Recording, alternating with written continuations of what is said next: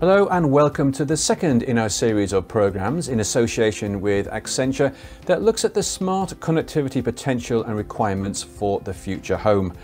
And joining me now are Boris Maurer and Thomas van Briel. And Thomas, with so many of us now living and working from home, what trends are you seeing? Home network experience is really what we require that the customer says he feels well in consuming his services. Boris, is there a change in the expectations of customers towards their service providers?